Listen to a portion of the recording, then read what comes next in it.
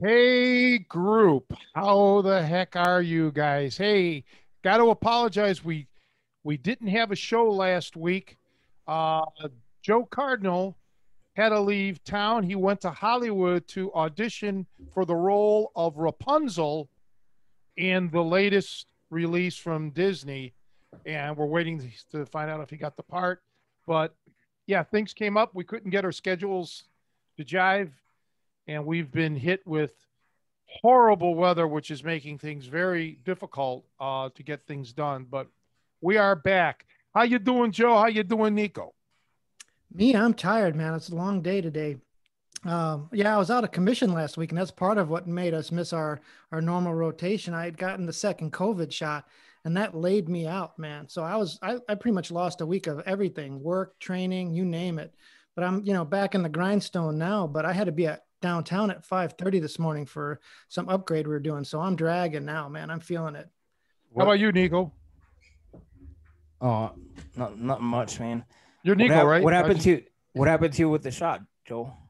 Well, so the one I'm Here getting, we go. the Pfizer shot. So it's two parts, right? You get one, you wait 21 days, and then you get the second one.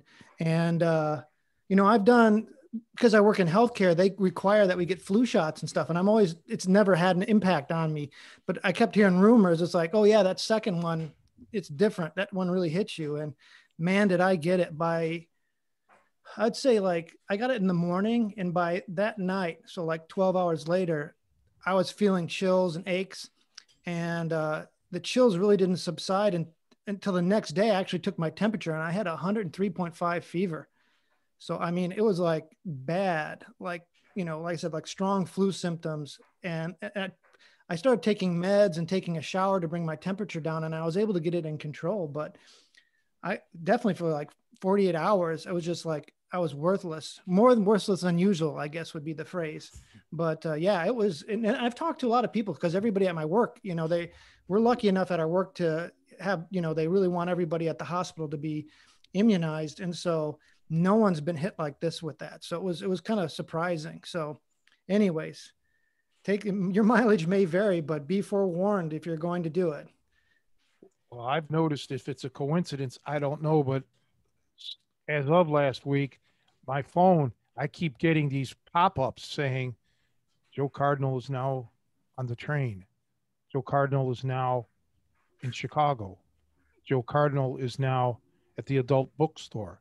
It's like my phone is tracking you since you got that second shot. Yeah, I was going to say, now, whenever I look at the Bluetooth at my phone, my name and social security shows up. It's weird. Yeah. Oh, by the way, you may be getting a package that was meant for me. They may have delivered it to your house. I don't know, because your credit card numbers did come up on my phone. I just figured I'd test it out. So if you get that Lamborghini, it's coming to my house, please. So, are you contact tracing him? Hmm?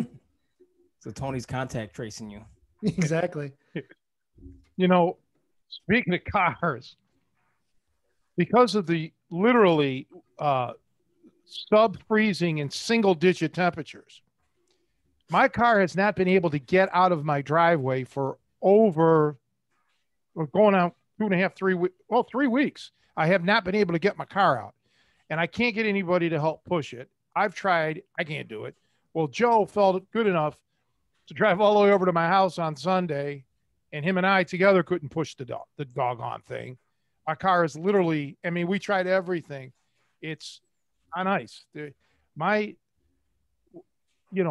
way the driveway is, it's not blacktop. It's not concrete. It's just gravel. And the owners of the house, they're not going to do anything with it. But the thing is, so you get puddles, you get little undulations, and it's frozen solid. So I don't think I'll be able to get that car out um, until spring because it sits low. It's a sportier car. It's an older car, but I had modifications done to it. It sits low.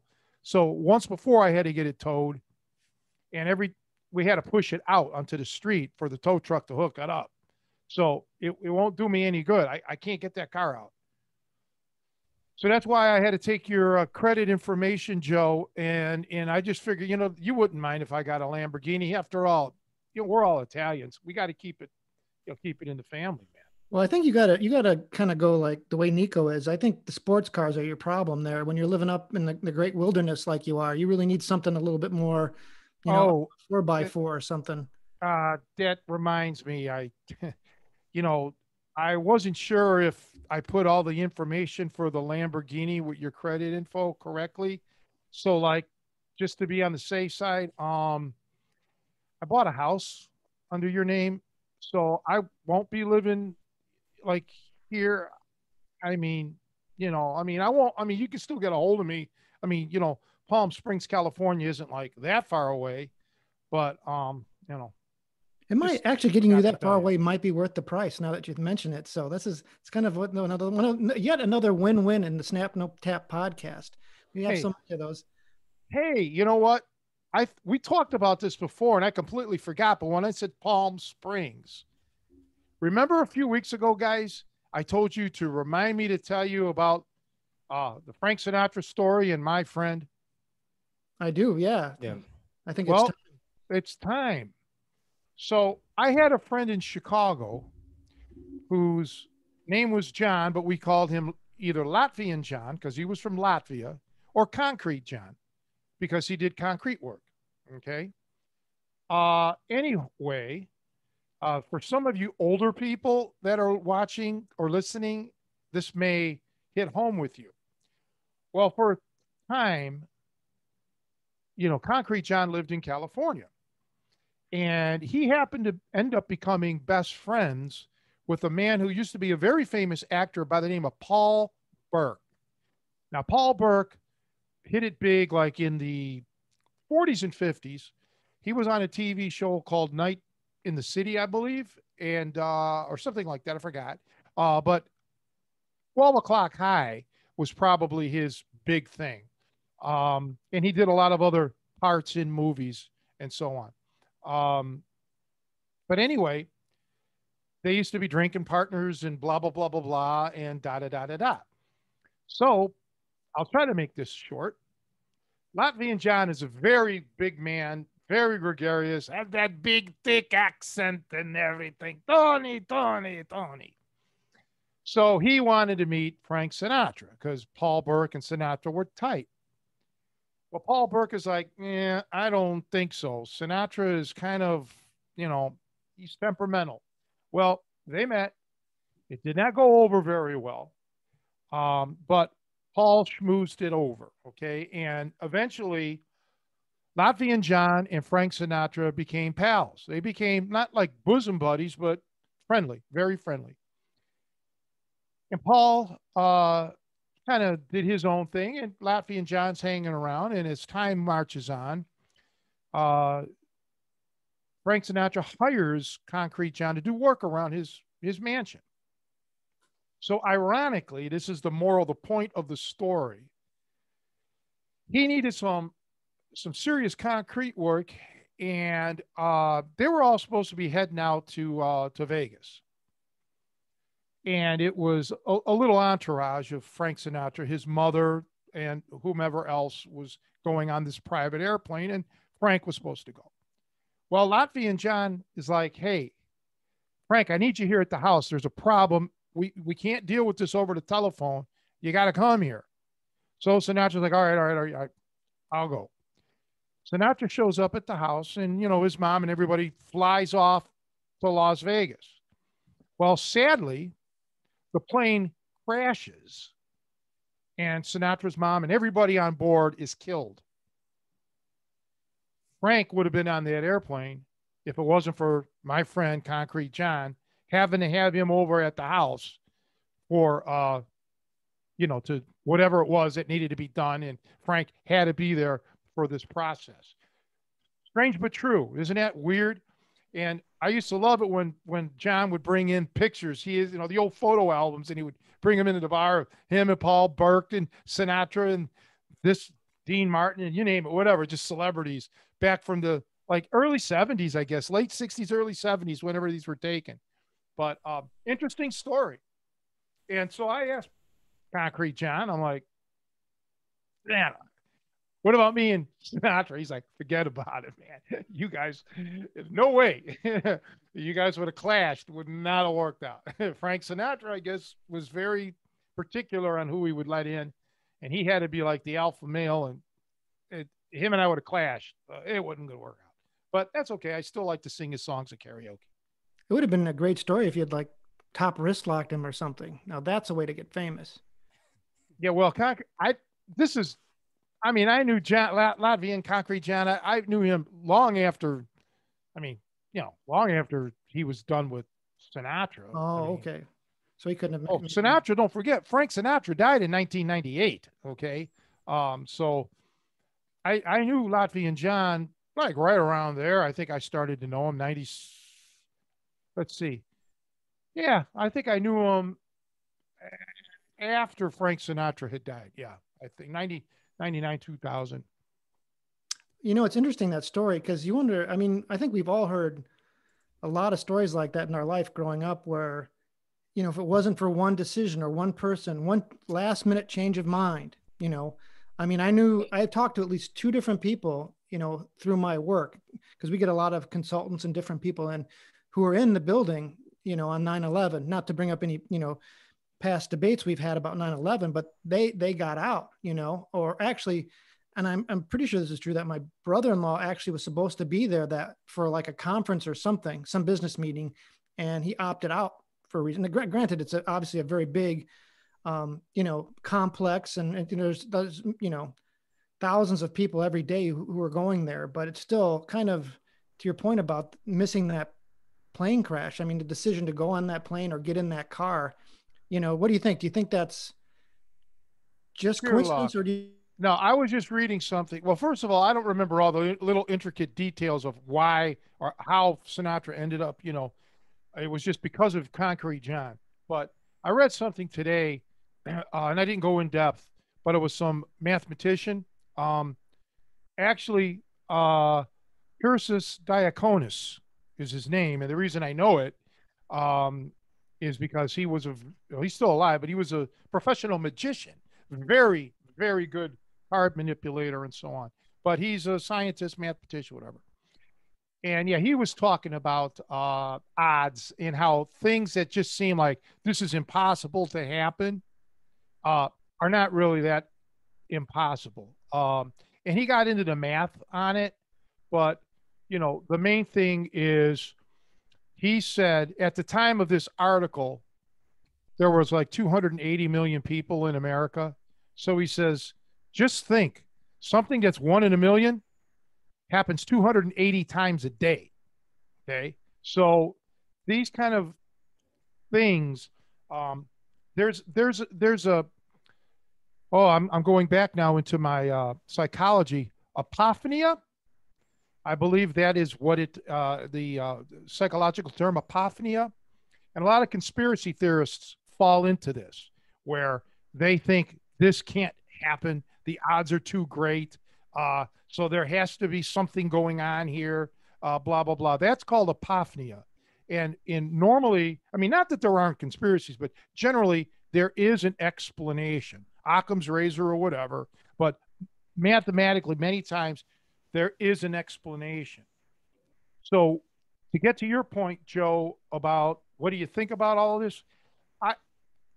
Who really knows? But I would think it's sheer coincidence. Where do you draw the line? I could extrapolate this out and feel guilty about Kevin getting killed in the plane crash because maybe by knowing me And since we were into hot rods and high performance shit, you know, maybe I had something to do with him getting that airplane that ultimately crashed. You don't know. So I don't want to go down that rabbit hole. Nah, it has nothing to do with you. Just I like don't you think said, so. Thank you, Nico. Thank you. Because somebody tried to pin that on me once. Nah. So who do you think would win in a fight? Dean Martin or Frank Sinatra? Oh, well, Dean Martin used to box. Okay. Dean Martin's from my neck of the woods. He was from Steubenville, Ohio. I was from Cleveland. So he was roughly 90 miles southeast. He was right on the border, Youngstown. And no, Dean Martin had some boxing training. No, Sinatra, although Sinatra was probably a better dancer, he might have been able to, run away. He might have been faster, but no. I'm going with Dean Martin. All right. You're bringing up a good subject here. I don't know how prepared I am, but there used to be some tough actors. Now, I'm not talking trained actors per se, like Van Damme. Yeah, anybody, any martial art guy or something like that. But here's another name that if I would have known we were going to do this, I could have looked this up and I could have read the direct quote because I saved it on my computer. But there was an actor. He was mainly a B movie actor, or not a B movie, but never like the superstar, but always like the co-star and stuff like that. All right. His name was Ralph Meeker. And he actually played in one of my favorite movies of all time. And my friend Holly, who likes to watch my videos, Holly, I got her to watch this. It was called Birds of Prey, starring David Janssen. And he was the detective in the movie. He was also in The Dirty Dozen. All right. So Ralph Meeker was supposedly very tough. And this one actor was saying Meeker was tough. He was super, super tough. He was a damn good wrestler. And I couldn't believe it when I read that because he doesn't look like a wrestler, right? So supposedly Ralph Meeker was tough. Another guy that was tough was Rod Taylor, who was actually a Australian. He lost his accent purposely for a lot of roles in America, but Rod Taylor was supposed to be pretty tough dude too. Just fisticuff tough. So that's something that we should, let me prepare and go through my old notes, and we'll have a show on, some of the toughest actors in Hollywood that you wouldn't think were, that you wouldn't think were tough. We should do that. Yeah, that'd be interesting. And not only actors, just like famous people in general, like who was a good wrestler and who was actually tough, a tough person. Like Abraham Lincoln, he was supposedly a wrestler, and I think Teddy Roosevelt, and I'm sure there's so many more that we just are not really aware of. Well, Roosevelt did judo. He kind of got into that until he saw a catch wrestler snuff out the judo man. But yeah, Teddy Roosevelt was very he was like Kevin. He did a lot of stuff. He was an adventurous guy. Well, I shouldn't even say it was a judo man. Back then it was jiu-jitsu, but Japanese, not what you would think of as Brazilian jiu-jitsu or whatever.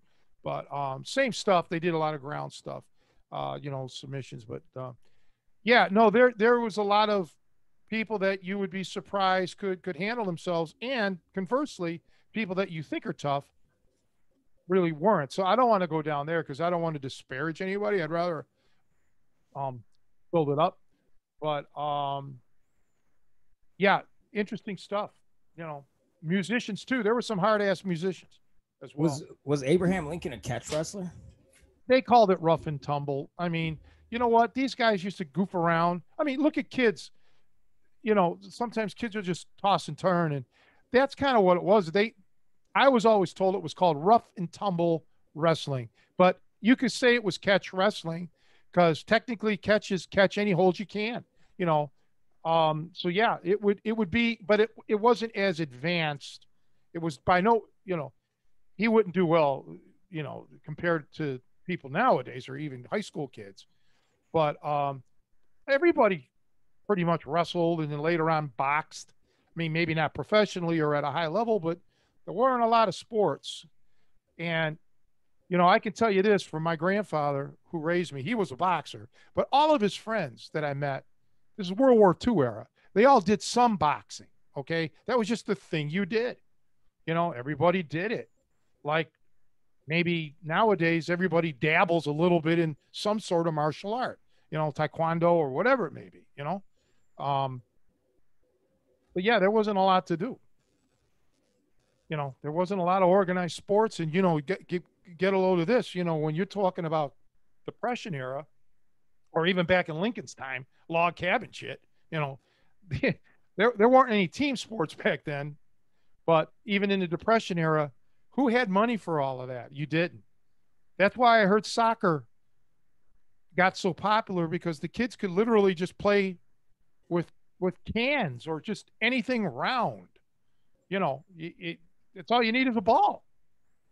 Isn't that where catch wrestling became more popular? Was in the Depression era, because people could bet on it and try to win money, and it could just be average guys just trying to make a buck on the streets. Well, I don't know. I mean, it was people were doing everything in the Depression, but let's just make one thing perfectly clear: there was a lot of shenanigans going on in everything, a lot of cheating going on in everything back then.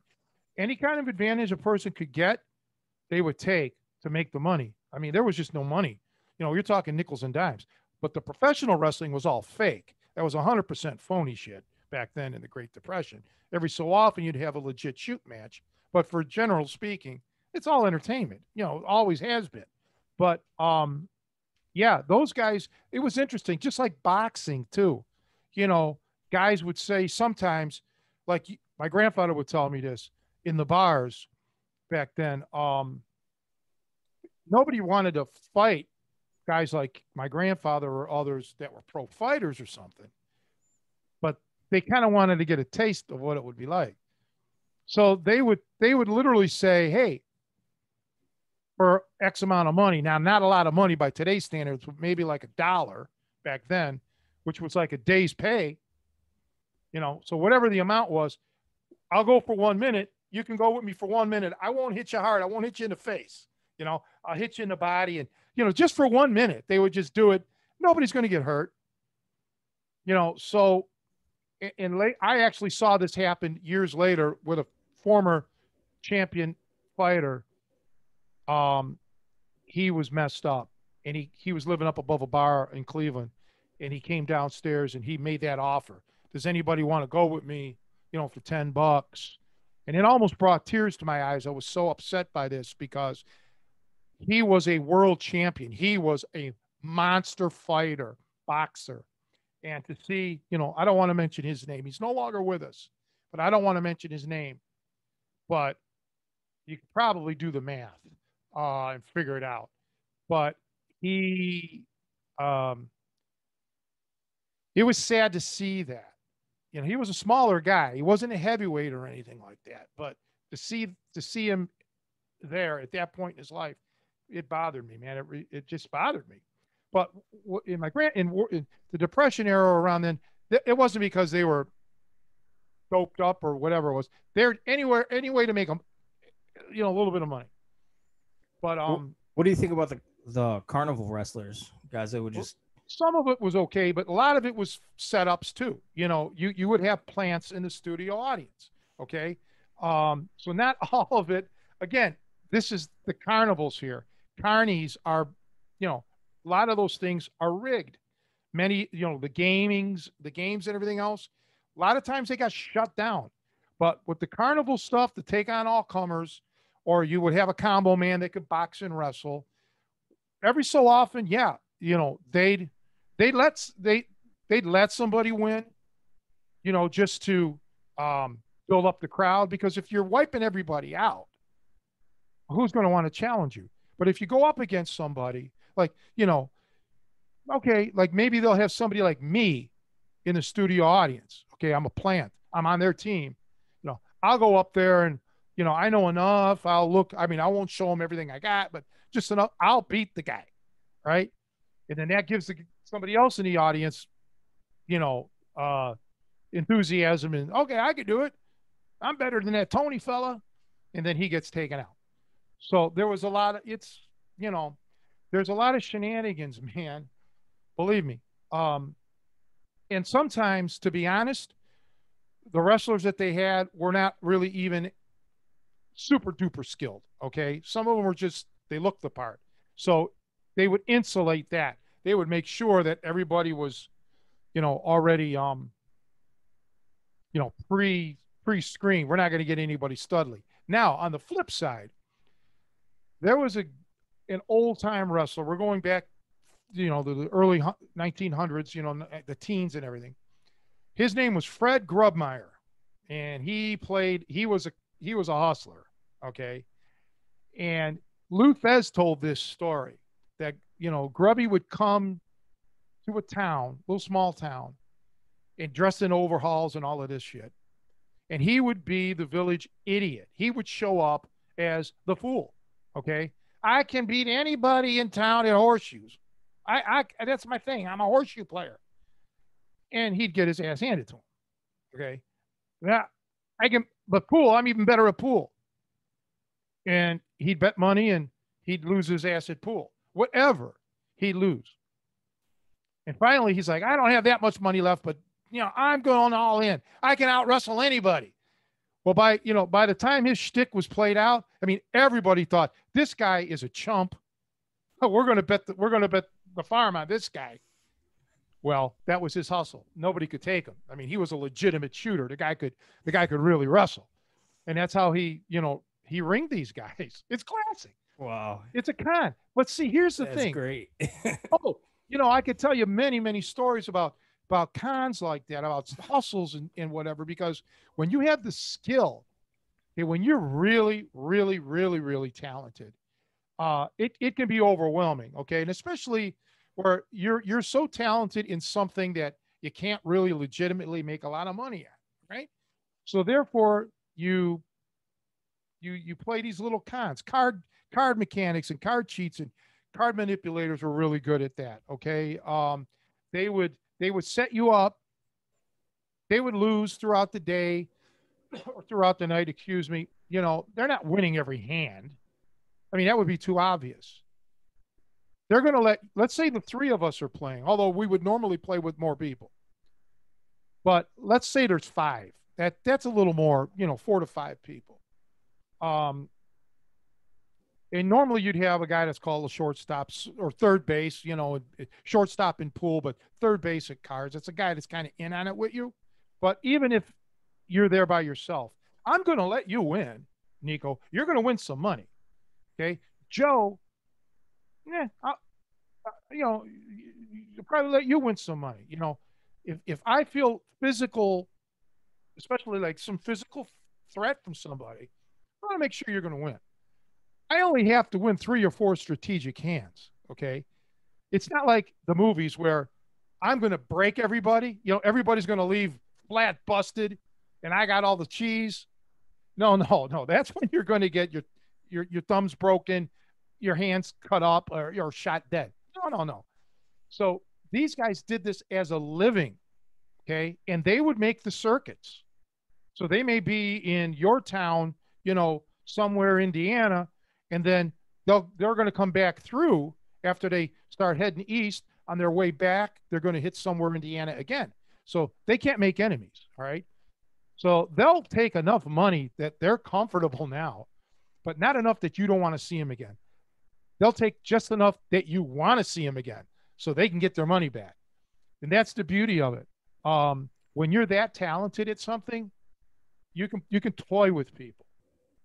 And unfortunately, rubes, the suckers that fall for this, if you've done your thing right, they'll go to their grave never knowing that they've been had. Okay, they'll never know. And you're living on the fringe. I highly suggest to anybody watching or listening to read up about a guy a guy named Titanic Thompson. Read up about him. Titanic, like the ship Thompson. Absolutely incredible history with this guy.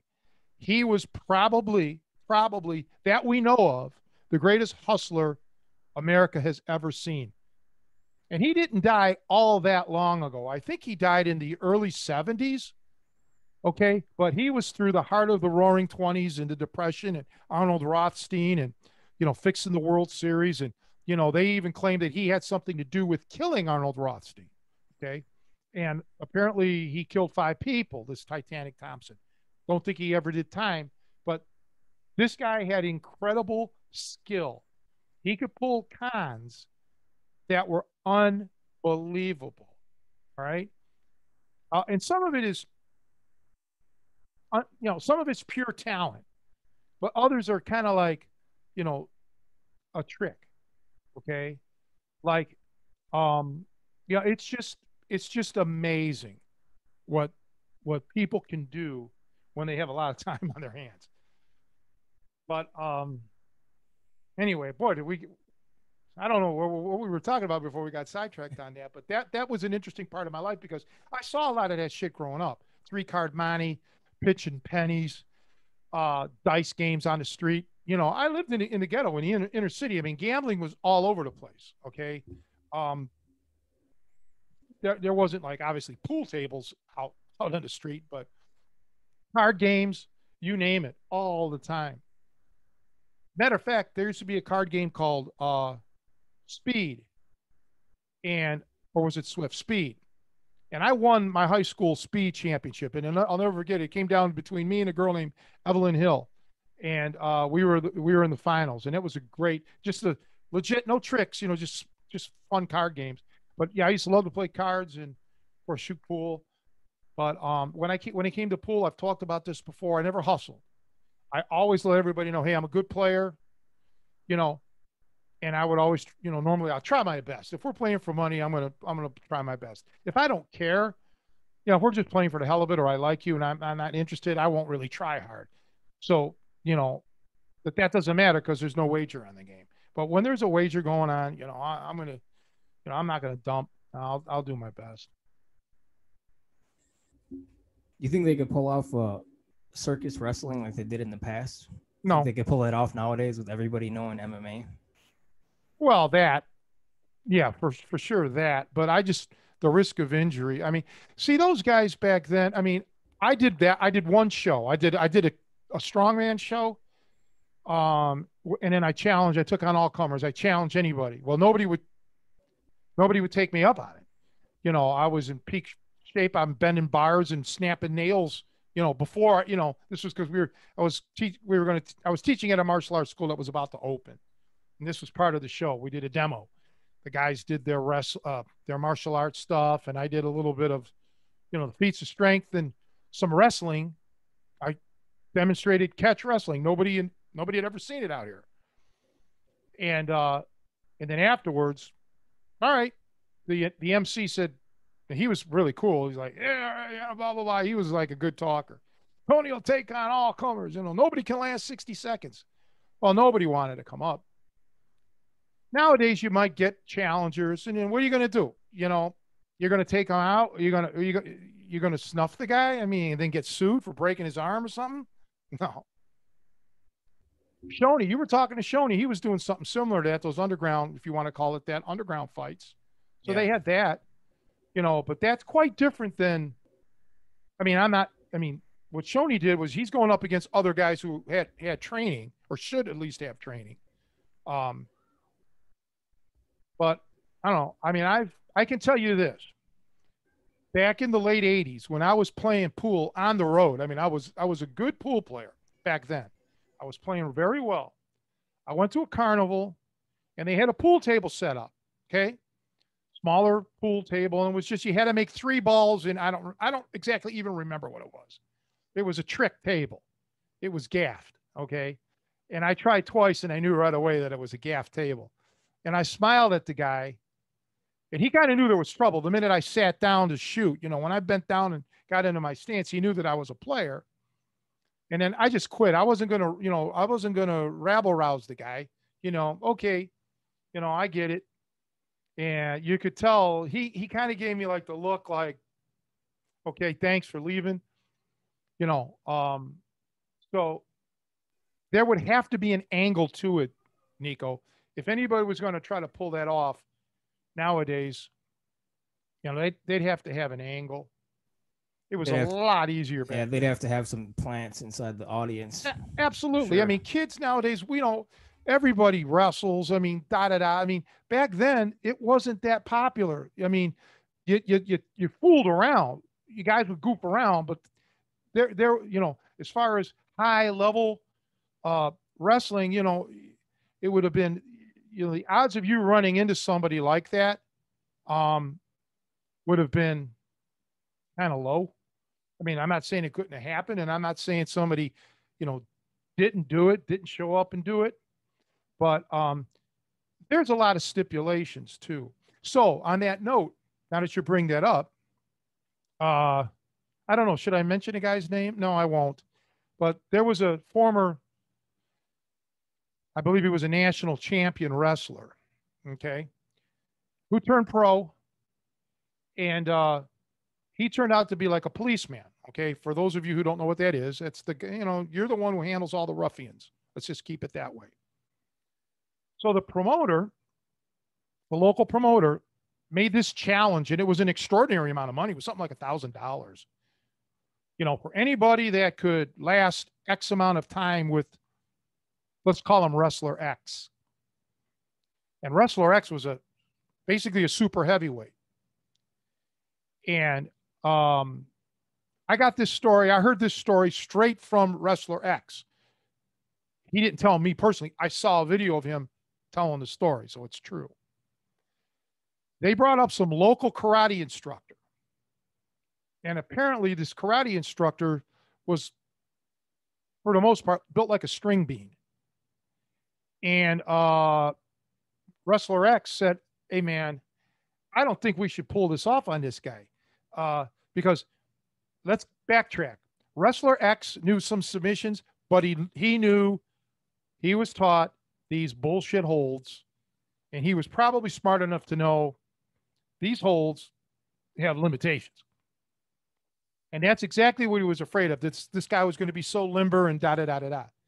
So sure as heck, he got this karate man into his Sunday hold, man, and it just wasn't working. It just didn't work. The guy won. The karate man won the bet, and the promoter didn't want to pay off. Okay, so there was a lot of trouble there. Okay, where the karate guy, I don't remember the rest of it because it didn't interest me, the follow up, but I believe he was going to go to the law, or the law got involved, or something like that. What was the bet? He just had to last a certain amount. Yeah, he had to last a certain amount of time, and the whole idea was that Wrestler X was going to get him in his Sunday hold. And the guy was going to either go to sleep or tap out, or whatever he could do, get him in a submission of some sort. But didn't work. Did not work, and I would have known that. I mean, because the submissions weren't the way that we put them on. Let's put it that way. So but he knew. He just knew that this is nothing. No knock on Wrestler X. I mean, he was cool about it. He's like, he knew there was going to be trouble. This was not going to work on this guy. When you're a bigger dude, especially like when you're muscular or you lift weights, part of the problem when you're like that is you become very tight. Okay. And even if you're not a weightlifter, just a bigger guy, your breathing becomes restricted. Your neck gets a little bit, you don't have that motion, the range of motion, like somebody who's a little bit more lithe.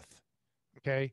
So really, it's generally speaking, I'll paint with a broad brush here. It's not that difficult to tap out a big, stronger guy because, like I say, their joints, man, especially if they're constantly lifting, anybody who's lifted, you're always walking around with some sort of pain, right? So you really have to work on your protagonist and antagonistic muscles, and you have to stretch and do all these exercises, for your arms, so you can be loose enough to fight off these submission holds if somebody would get them on you. But now when you're not trained as a submission fighter, you're just, let's say, a weightlifter or just a heavy set guy, you're more susceptible to these holds. So Wrestler X knew, hey, this is a black belt. This guy owns a martial arts school. He's not, he's an athlete. I'm going to, this may be a problem here. Now, if it was a straight wrestling match, pin or something like that, that's a whole different story. But yeah, no, this was, so you got to be careful about all that jazz. I remember when I did Taekwondo, my instructor, man, he was like Gumby. He could put his foot to his face, like standing up against the wall, put his foot behind his face, and the other leg extended. I mean, that would be a really tough guy to submit in anything. Well, you can, but that's where the twists, that's where, like what I teach about, Joe found, maybe Joe could talk about the spaghetti thing. But it's all about knowing the science. This is why when I say what I do is at the highest level, technically, it is. Because what we do, it doesn't matter where you're at. You can get this guy once you understand the principles of a twist. Because even these ultra flexible people that have a medical condition that allows them to have extreme elasticity, it's only so much. I mean, their head's not going to spin around like, The Exorcist over here. I mean, maybe in Joe's world, but not in our world, right? So there are limits to a human human flexibility. And that's why you, as the submission guy, if you go up against somebody like that, if you're used to just putting on a top wrist lock like this, you're never going to get it. Okay. But when you're used to doing the twists and double wrist locks and just keep on adjusting for the twist, when you realize this is the highest way of doing it, then you'll get these guys. You'll get them to submit. And sadly, as we don't really want to talk about martial arts today, but as we were discussing with Javier, in so many tournaments, all these twists and these high percentage, the most dangerous ways of doing the holds, they're barred. They're forbidden. So these guys never know it. So yeah, your karate taekwondo instructor, I should say, probably would have been difficult for those guys to submit. You'll never get them in a banana split. That's for sure. Yeah. Well, now there you go. Now that's exactly right. A banana split, maybe even, spladle or an abdominal stretch on a mat. Those are moves that when you do them, you are putting yourself almost at your limit. Okay. So there's no more, you're fully, let's use this term. You as the protagonist, as the guy putting the hold on, you are fully extended. Okay. There's no more that you can go with that. But with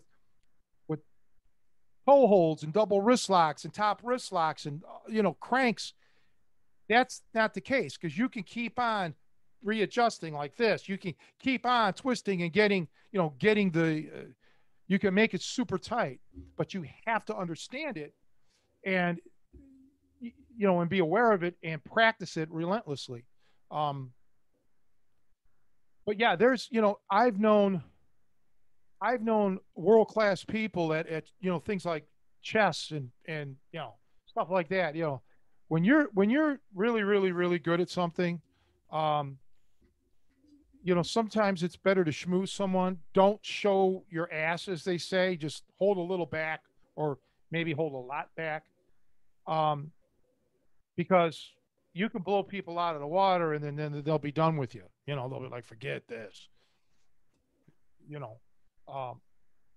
So sometimes just showing a little bit will get you all the cheese, man. But showing everything, sometimes no. Yeah, it seems like leg locks and the heel hooks, you can't be flexible enough for those. I mean, your ankle can only move so much. Because you're going after the tendons and everything. And yeah, you can only go so much. Yeah. But, I still see people not tapping to them and not getting injured either. But they're not tapping because genuinely the hold isn't affecting them, because it's just not done properly. It becomes a strength move, especially toe holds and things like that. Achilles locks or whatever, they don't have it on right. They're missing the fine details of it. Look, the simplest explanation I can give to anybody out there listening is you have to put as much of your body weight behind every move as possible. It's all about structure. You have to be properly structured. You cannot be like a scarecrow where you're out like this, extended all the way. You're weak. You've made yourself completely weak. You have to unite. The closer your limbs are to your torso, the stronger you are. Period. Okay, this is just science. So when you see guys having to lift, I've seen people put a double wrist lock on and they're lifting the guy up. You've weakened yourself, pal. That's not the way to do it. That is a show hold. You're lifting to show the audience, look, I have his arm. See, everybody? See? So if you have to do stuff like that, and you may not even been told this, you don't know. You're just doing what you were told, and your coach was doing what he was told. It's not the right way to do it. Like my coach said, done right, these holds, nobody should see what the hell you're doing. It's ironic, but the cries of fake should happen when the hold is put on right, as opposed to when it's not.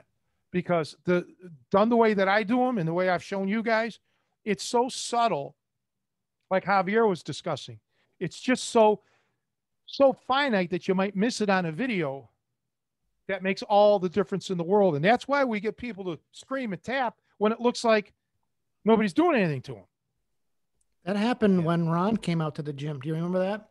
Which Ron? I've trained several. Ron Almaria. He came out just to kind of see, he didn't, he's like, hey, because he wanted to see how legit it was. And you were putting the top wrist lock on me. And he kept shaking his head. He's like, why is he tapping? Why is he freaking out? And I'm like, well, get down on the mat. Let's show you. And I said, just be ready to tap, Ron, because he couldn't see what was happening. I mean, literally, as you described. Yeah. And I remember his eyes bugging out when we did the double wrist lock on him, but he couldn't see what was happening. He was expecting to see more, He's like, why is Joe, panicking and tapping out right away? He couldn't see it, until he felt it himself. Then I mean, it's like, I always say this, it's like when you watch, a movie star kiss, a beautiful woman kiss, you can see what she's doing. You don't know what it feels like because you're not actually kissing her. You don't get that experience. And yeah, I mean, when I put it on somebody, I've said it, when I put these holds on, it's, unforgettable really, because it's nobody else. They're not going to get that anywhere else. Okay. You should have these guys screaming literally or tapping before the hold is even put on. And that. I've done it so many times with so many fighters that it just gets like, well, I don't even want to do it because I can't even put the hold on yet. You're already tapping. I don't even have it on yet. So I'll back it off and then I'll do it. And now you'll see. And even then, I've never hooked anybody that I'm training. They don't even know what that's like, to actually get hooked. God forbid, you don't want to do that. You don't want to have to hook somebody ever that you're training unless, it turns into something they shouldn't have turned it into. So in reality, they'll never know the full Monty here, but they'll know, they end up knowing enough. You really have to be careful though, with the neck manipulations. That's what you want to watch out for. And even choke holds, especially when you're dealing with somebody a little bit older, or maybe somebody isn't in the, very fit, because you don't want any of that plaque to break loose in an artery and give somebody a stroke. Everybody thinks chokes are safe, but they're not.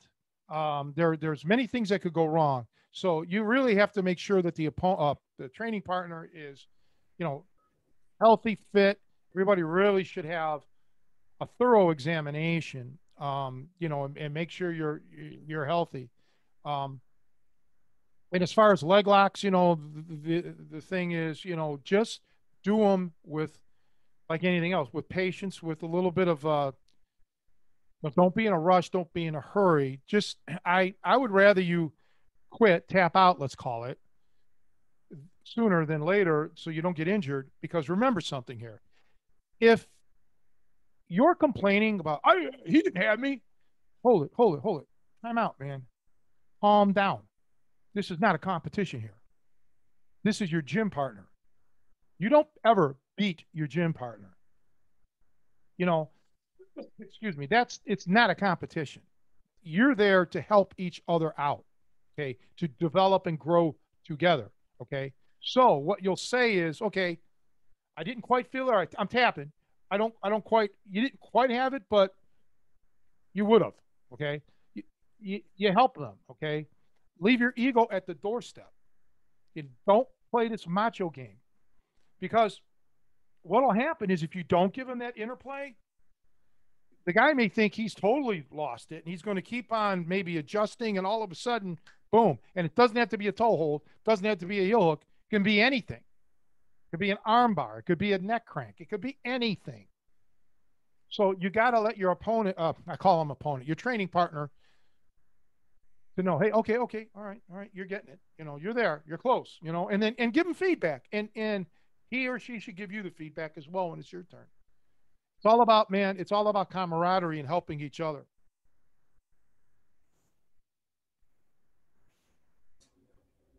Hello.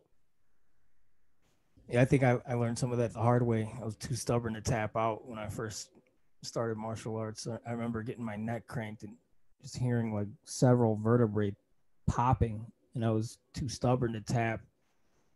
And I didn't really feel pain so much at that moment, but yeah, then years later, I'm just feeling like all these pains sticking around. It's like, man, I should have just tapped. It was stupid.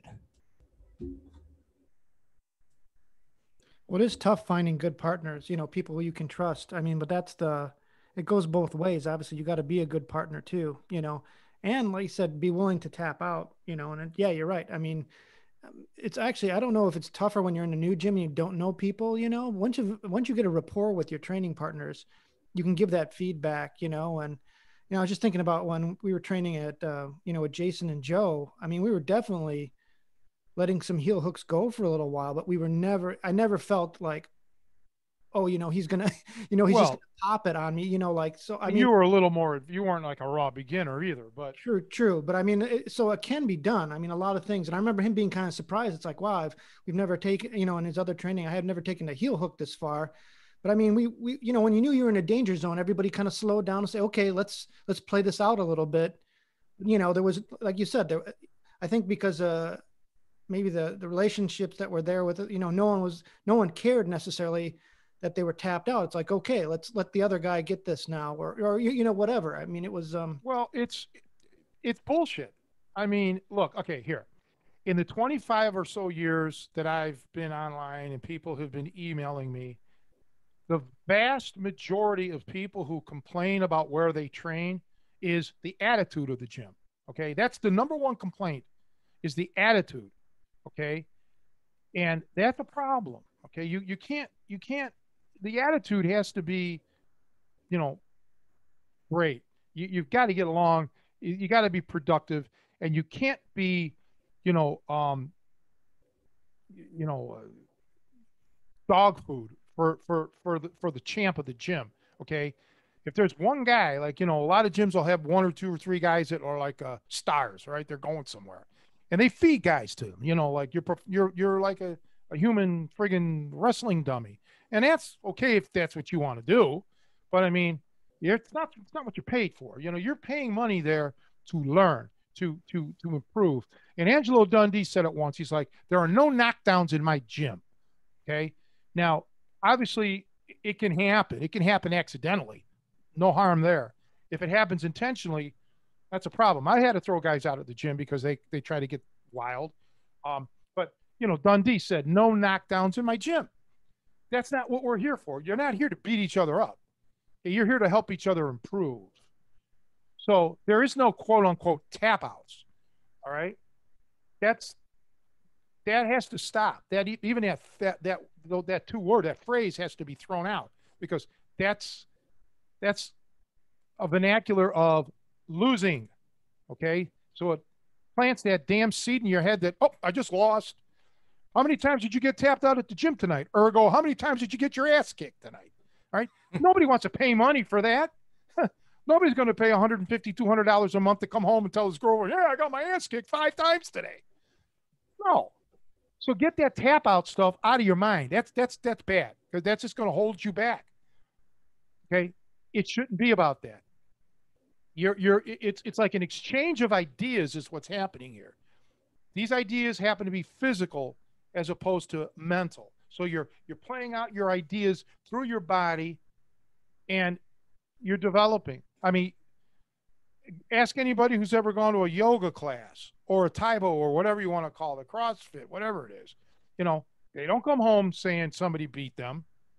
You know, it's not like that, and it should not be this way in your training. You know, get that out of your mind, everybody. I mean, I'm sorry. Today we were saying that we were going to keep it all positive and happy and lighthearted. It never seems to be that way.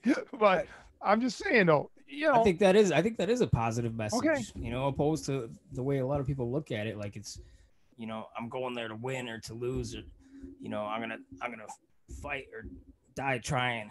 Well, you're going to burn out. Then they get hurt. Yeah, then they get hurt in the gym. Oh, sure. Or they just get discouraged because they're like, oh man, I'm getting my ass kicked so much. They're not. I mean, it's really it's what you're saying is like you got to look at it completely different, and I totally agree with that. Well, thanks, but you do. I mean, and another thing, you know, people are not going to want to really, you know, what happens in the gym should stay in the gym.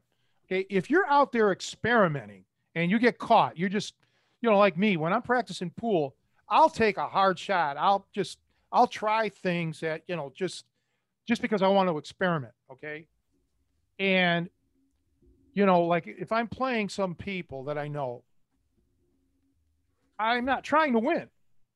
Because first of all, let me explain something to you. This is my philosophy in life.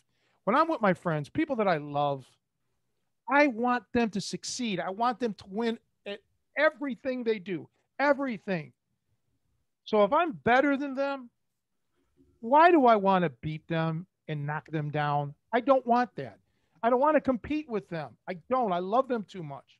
So if we're in the case of shooting pool, I'm just going to experiment. Now, that doesn't mean that I still won't win. I could, but I'm not there to win. I don't care to win. I'm not going to throw the match, but I'm trying things that normally I ordinarily wouldn't do. And that's how it should be in the gym. Sometimes you need to stretch yourself. Okay. You need to extend yourself, so to speak, and experiment and try strategies or techniques, and see where it'll get you. And if you get caught, so be it. All right. Now, all of a sudden, your damn training partner is going to be posting shit all over the internet or going to the other gym, because these guys seem to train at 4 or 5 different gyms sometimes, you know, and Joe Blow's not so good. I tapped him out. No, that's, you know, you're not a healthy person to be around. Okay. Yeah. You don't need that kind of people in your life.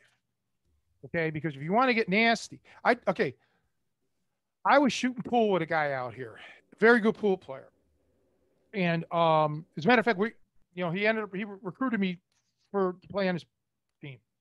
So we're practicing, and like I said, I'm just doing my thing, you know. And so I know he's thinking, oh, maybe Tony's not as good as I thought he was. Long story short, him and his wife, they invite us all over for a party. I don't remember what it was, but it was in the wintertime, but it was just a party. He had gotten a pool table at his house and 9-footer and all this. So there's a bunch of people. We're all having a good time, man. There's beverages and everything. We're having fun. So we all decide we're just going to play pool. Well, 12 games later, I'm still the guy on the table. Nobody took me down. And he's like, Jesus. I'm like, I'll say his name. Well, no, I won't. Pete. I'm like, dude, when we're practicing during the week, we got leagues. I'm trying things. I'm experimenting, you know. I'm trying new things. That's what it's all about, because I didn't have a pool table at home. So here, I'm going to have to, you know, practice now. But when we were at his house, I wasn't experimenting. I was letting it loose. And, you know, so that's the thing about the gym, people. You know, you've got to really be kind.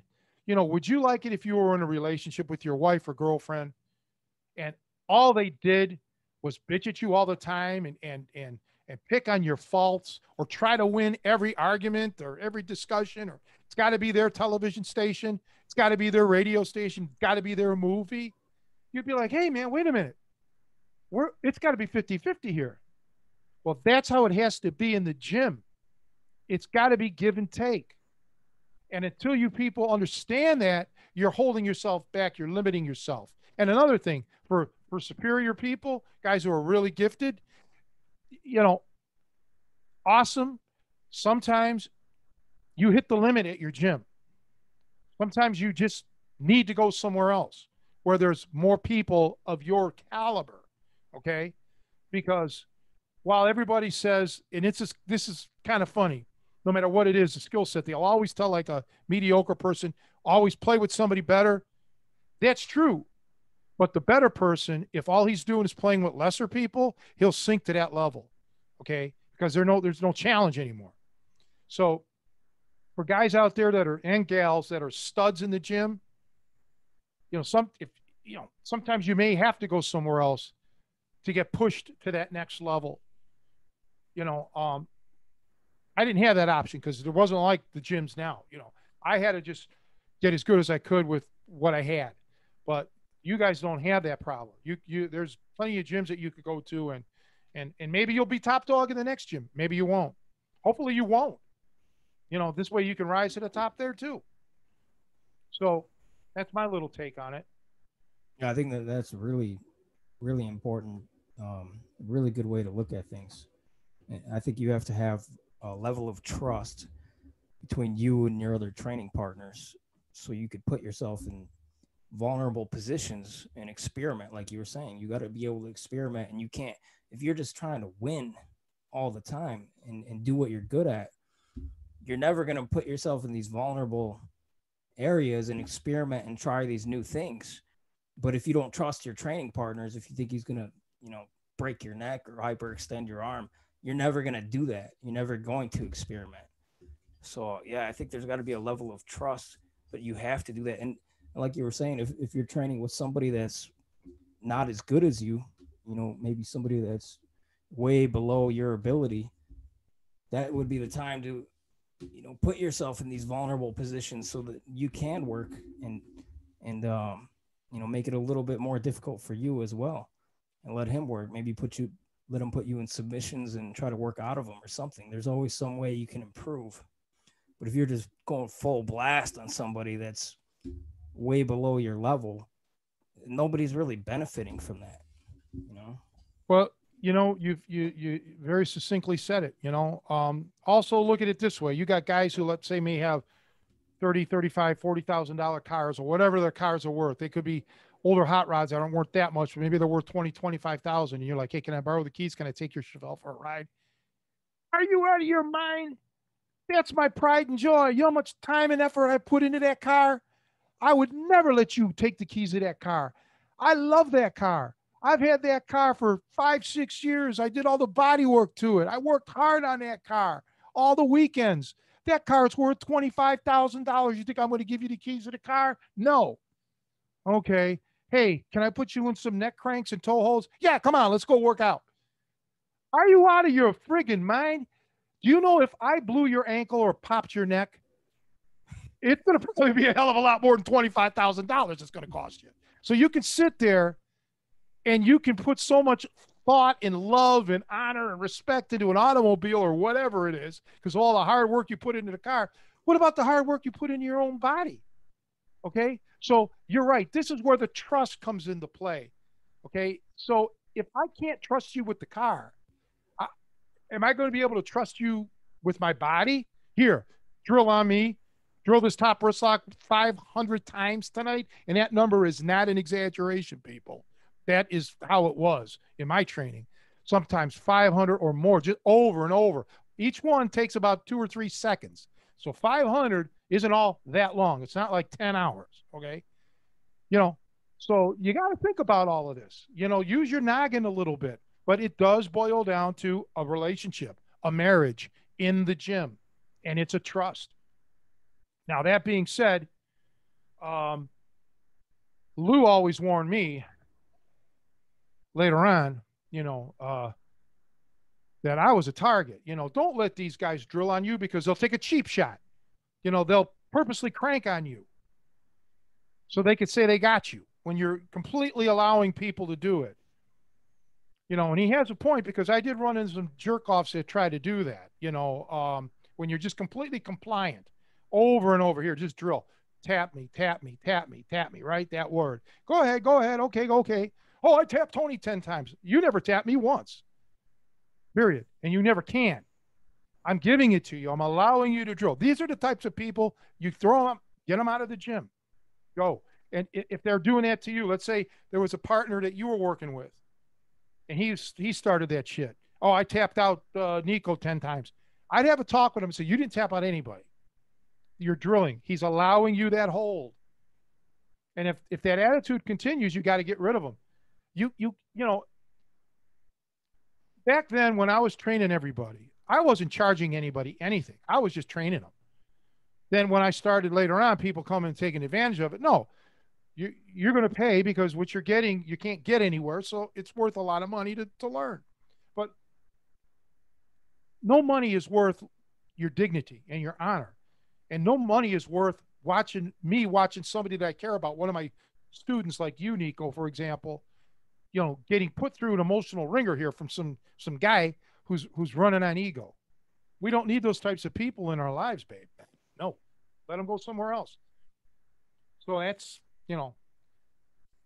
why I had a lot of times a reputation of being a hard nose because I wouldn't let these guys pull that shit, and we should have talked about this when Javier was there because somebody tried to get snippy with Javier. And I told the guy, try it with me now. Right now, try it on me. Try it. And I lost my cool because nobody is going to try to hurt Javier. Nobody. Not as long as I'm alive. And nobody's going to hurt you or Joe or anything. Anybody I care about. Especially when I'm there. So yeah, it's all about getting along in the gym. Leave the ego at home. Please. So, I mean, you never got to go to any of the gyms, Nico. You only trained here in my house, which was great because that's how I learned, and that's how, I'm sure others have too. In people's garages, in their basements, in their backyards, so on. But I take this shit seriously, and you know me. You've seen how my attitude changes when I'm in the gym or when I'm on the camera talking about this stuff. I'm serious as a heart attack. But when we're out for the pizza or we're out just having a couple of beers or something, I'm different. I'm laughing. I'm checking the girls out. We're having fun. Joe knows that because, Joe's been around to some of the places in Chicago with me. Yeah, a lot of fun. What are you looking at, Joe? You're married. And Joe would always say, oh, no, I'm just looking at the jukebox. I wonder if they have, any, blood, sweat, and tears on the jukebox. Well, it's hard for me to keep my eyes off you, Tony. I try, but. You know what? You're not alone. You're not alone, man. Well, I know Nico has to wrap things up. So any other closing thoughts, Coach? Oh, is it 8:30 already? Well, he had to go a little bit before, closer to 8. So. Oh, I didn't know that. I didn't hear that. Oh, no, I guess we're going to make this a short one then. Oh, real quick, before we get off, do you have any tips for someone? Let's say somebody's looking for a gym. Do you have any tips? No. For someone, what they should look for and what they should, kind of look out for? Well, yeah, honestly, first and foremost, let's be honest. Everybody looks at the bottom line, the money, okay? But sometimes you have to set money aside. Maybe you can't start this month. Maybe you can start in 3 months and just start saving a little bit of money.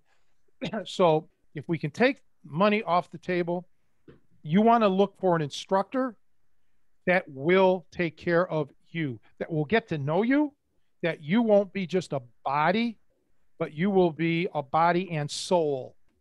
And you don't want an instructor that only focuses on your body. You need one who will focus on your soul. Get to know you, get into your heart, see what your insignificant defects are, not your insignificant, but your defects are, anything that would, make you kind of poor and wrong, to try to get to know you so he can get rid of all those problems, all those faults in you, as opposed to, all right, give me 20 jumping jacks and do your thrust punches. That, you don't need that unless you're just looking for the camaraderie. But yeah, and you want you need to know that your coach knows what he's doing, he or she. You know, it's if and here's another big important thing. You do have to follow what your coach tells you. It is his gym. Okay. So if you are in a taekwondo school, let's use that as an example. I'm not knocking taekwondo, but if you're in a taekwondo school and all you want to do is grapple and do submissions, you're in the wrong school. Okay. So, and the same thing conversely, if you want to just practice your kicks all day long, you know, don't go to let's say a grappling only school, you know.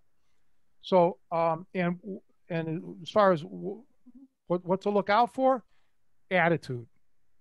Okay. If you see a lot of guys that are like trying to just, you know, intimidate or just walk around strutting, you know, that can really work against you, because I've seen martial arts schools, taekwondo schools and shit, um, that you weren't allowed to ask the instructor, the master, the Korean master, any questions. You had to ask an advanced belt student.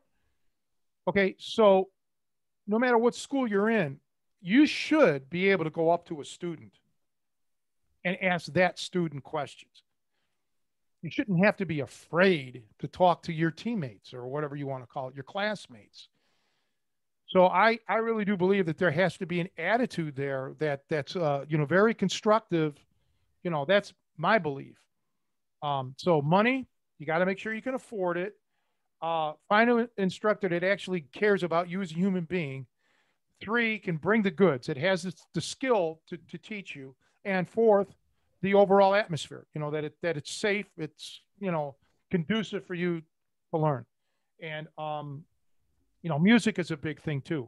You got to watch for that, because sometimes, you know, there's some gyms, you know, I know he's probably watching, but Jason Bender, I love you, man, but damn, with the music, you know that I'm deaf in one ear and I can hardly hear out of my left ear, and I can't hear you guys with that music going, man. So I don't like to have music on because I can't hear.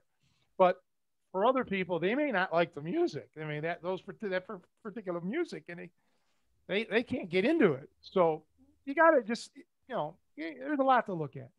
But if you know anybody who's seriously like curious, have them email me if I know the school, or I can look into the school, or I can even call the school for them and say, hey, I'm Tony Cecchine. You probably know of me. I'm Joe Cardinal, the guy with the most beautiful hair in the world. I'm a friend of his. We have this guy that wants to train with you. What's your curriculum? What's your program like? You know, blah, blah, blah. I'd be willing to do that for you, Nico. I'm just asking for the listeners. I mean, Oh, I kind of know what to look for as well as you, and I agree with everything you just said. Even about Joe's hair? Oh, totally. I agree 100%.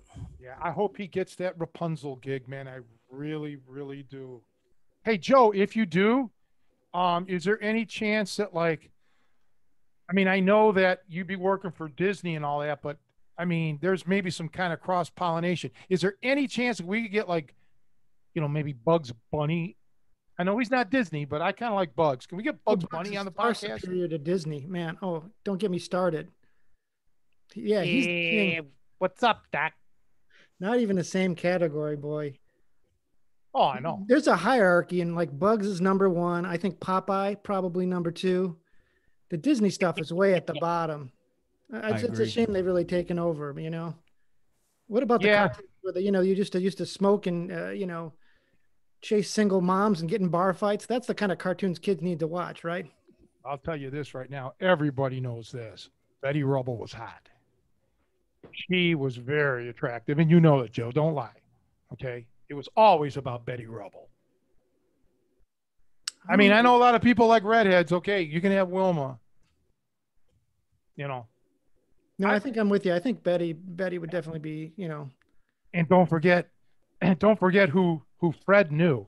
Okay, you don't want to really go after Betty because she's married. You don't want to do that to Barney. But you know what? Anne Margrock. Now she was single. Anne Margrock was, yes, and she could sing you to sleep too. She did it for Pebbles, and you got better hair than Pebbles. So I guess that's the end of the show, guys, because Nico's got to go. But we will see you for sure next week. We're just trying to get our schedules jive here. It's been difficult, but we'll make it work, right? What do you have to say? You guys, I'm done talking, so you guys do your closing.